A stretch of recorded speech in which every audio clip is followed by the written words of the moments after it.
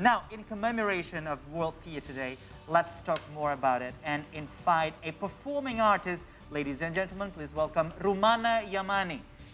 Good evening, Rummana. Hello.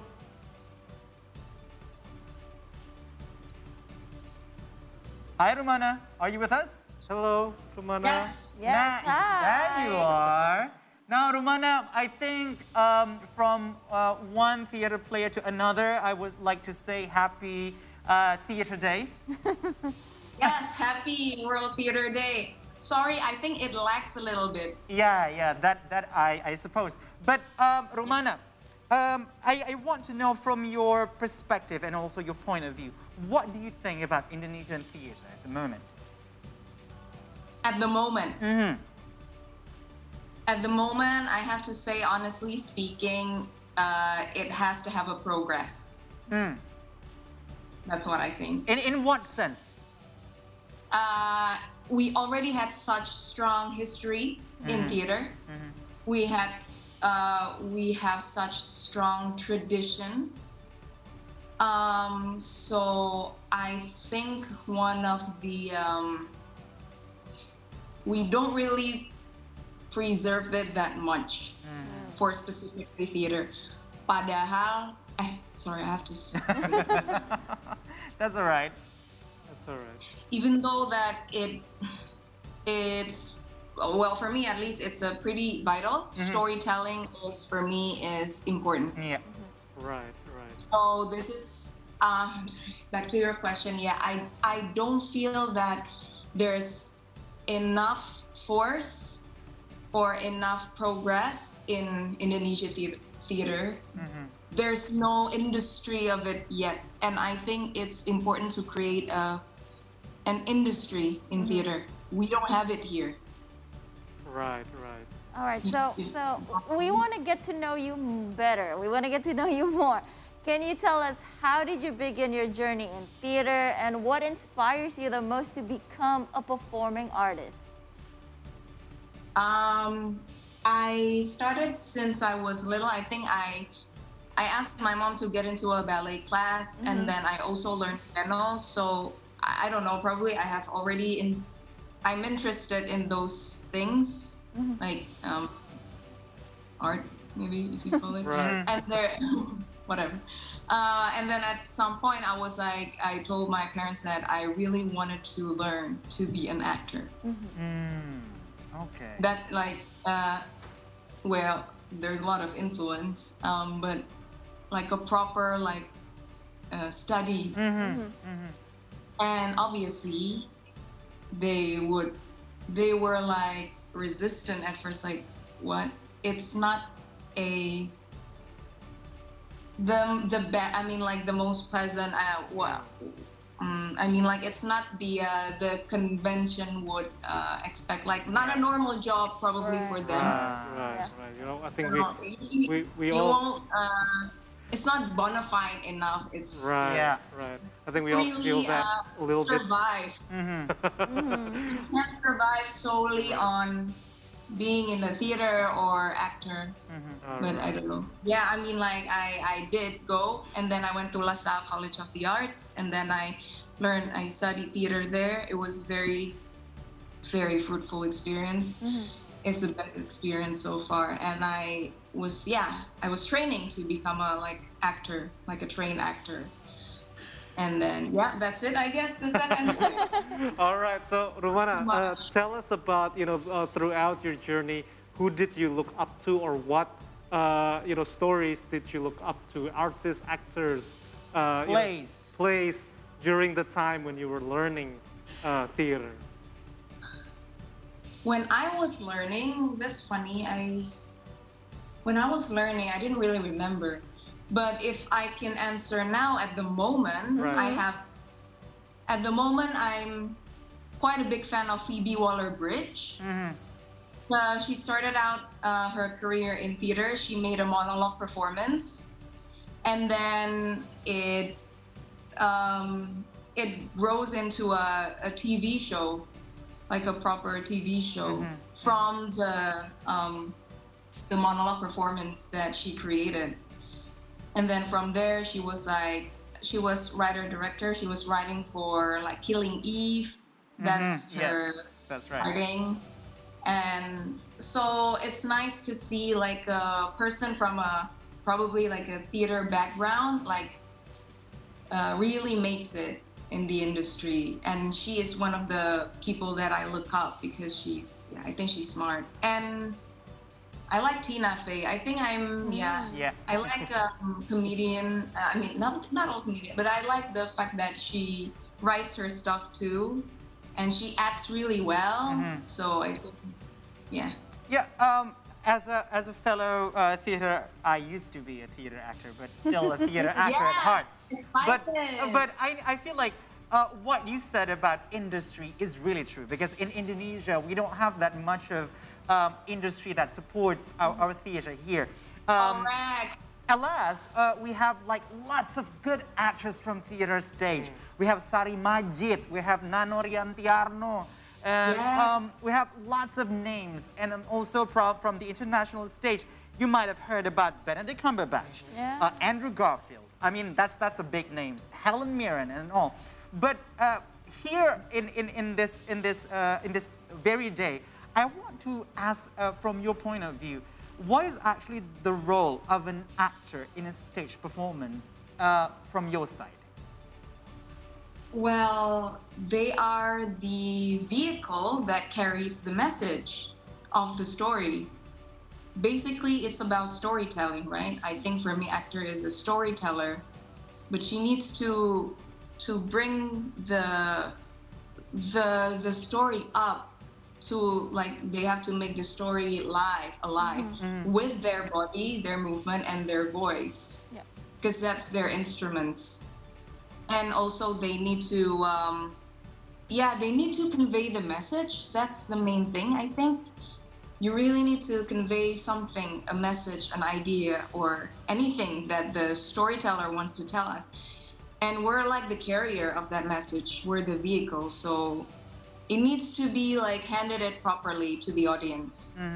I think for me, that's for me. So you need to have you need to know techniques. Yeah. You need to know techniques and stuff.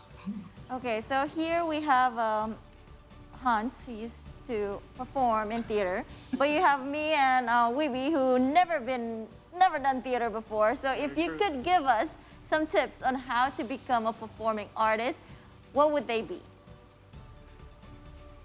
Tips? Yes. Do we need any special skills? I think the most important skill is curiosity. That's for me. Yeah. I think if you have, I think you need to ask yourself why you're doing this. Like, why are you becoming an actor? And then really have a curiosity about yourself. Like, how can I do this the best way possible, or like know the technique or basics, because this is like a skill. That's true. So, and then find a place to learn. That's always important as well. Even though, this is also my goal, is to create awareness of more and more on actor training, like a process. So we need to have a proper process, not like reading and then shooting or whatever. So there's like a training. And get yourself trained. That's it, maybe. Like, get yourself knowledgeable, like ask questions, get yourself trained, find out about training places if you live in Jakarta or any other place. So it's always good to enrich yourselves with those, like about acting or training, actor training. Yeah, so there you go. It's a very deep self-learning skill, I guess you could say. So, Rummana, my question is: you've mentioned before that theater, there's no industry here; it's not moving forward fast enough. How do you think theater can engage on more audience? Is it maybe the packaging, the story, the people? Elaborate on this. Yes, exactly. That relates so much with the question the answer that I had before. So we need to like do something new, because your question is how do you get people to watch, right? That's right. Like, Yeah. how do they, it's more familiar to them. So I had a few collaborators and we all agreed on this. We need to make theater, I'm trying to find the word in like a politically correct way, but like you need to have you need to make it more pop. Yeah. But not in a sense like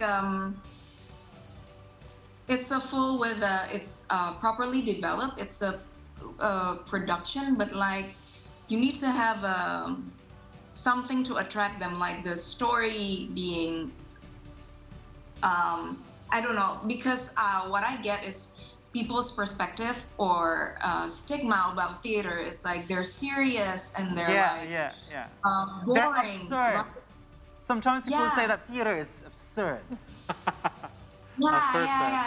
It's boring, it's like old. Like it's not at all. I mean, I'm grateful I had the chance to watch theater someplace else other than Indonesia, and they were really cool. You know what I mean? Like it's still a storytelling, it's dialogue, but it's not musical because it's so different. Theater and musical theater is very different. But we learn a lot from musical theater as well.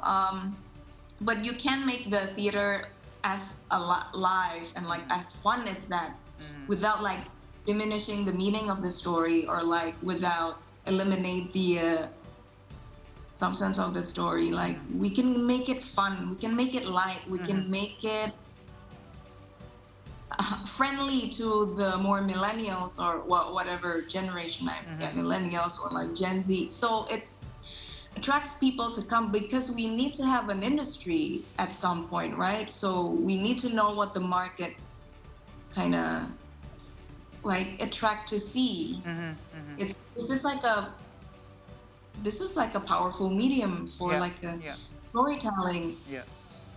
And it's different than film, it's different than movie.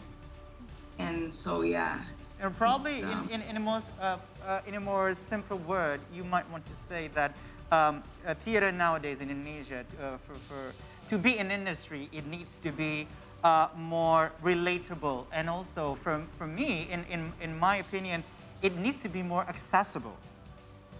Yes. It needs to be more accessible. And it's been, you know, Rummana, it's been more than 12 years ago since the last time I was on stage.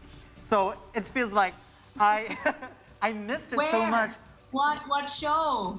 It was in Teater Jakarta, in Teater Besar. But anyway, just don't talk about me. Because it's about I'm sorry. It's about you now. It's about you now. Can you please quench my thirst of theater with your performance? Can you perform a little bit? Probably about a monologue. Yes, please. Oh my God. Oh, please, yes. All right, I've been briefed about this. I've been briefed. Yeah. Yet I was.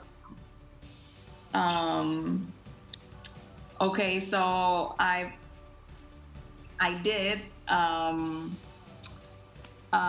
prepare something. So this is a text from the play Eurydice by Sarah Rule. So generally, I'm not gonna explain a lot. The play is about the modernized version of the tale of Eurydice and Orpheus from the Greek mythology. So she rewrote it very beautiful way, and I really like the play, and I like this monologue. I haven't performed it anywhere before. It's just for my own learning experience. So maybe I would read this to you guys. Please. Yes. Yes, please. Okay.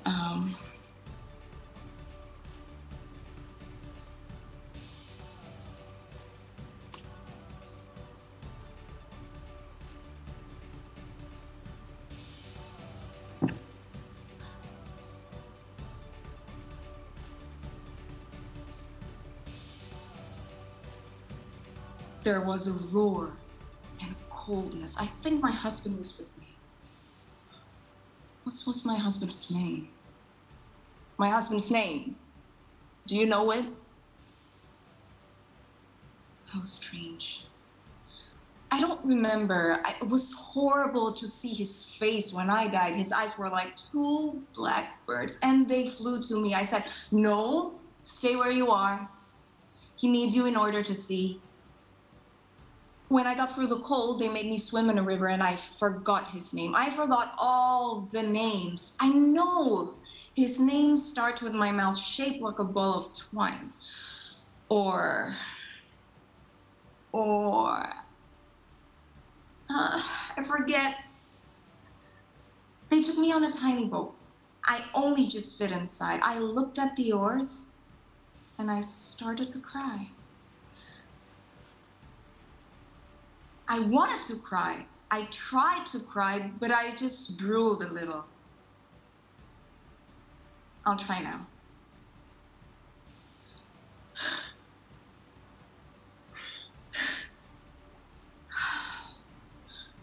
What happiness it would be to cry. I was not lonely, only alone with myself, begging myself not to leave my own body, but I was leaving. Goodbye, head, I said. It inclined itself a little, as though to nod to me in a solemn kind of way.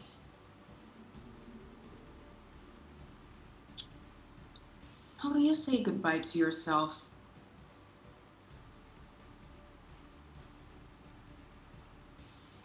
Okay. Oh my God!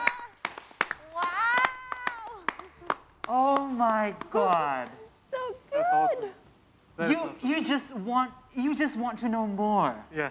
I feel like I was engaged. that's an actor. Yes. That's an actor. You have to be believable, and you will need to leave the audience just begging for more Wanting to know what is actually after this. Yes. Rummana, Exactly. thank you so much. You got it. Yes, thank you. I hope that was clear. I wasn't sure if you could all hear that. Oh, That was beautiful. Yes. Thank you so much for joining us. Thank you. And also thank you so much for your time. Happy World Theatre Day, and we are Happy- waiting for your next performance. If you do perform the next time, please do let us know. We want to watch. I will. Thank you so much. Thank you so Bye. much, guys.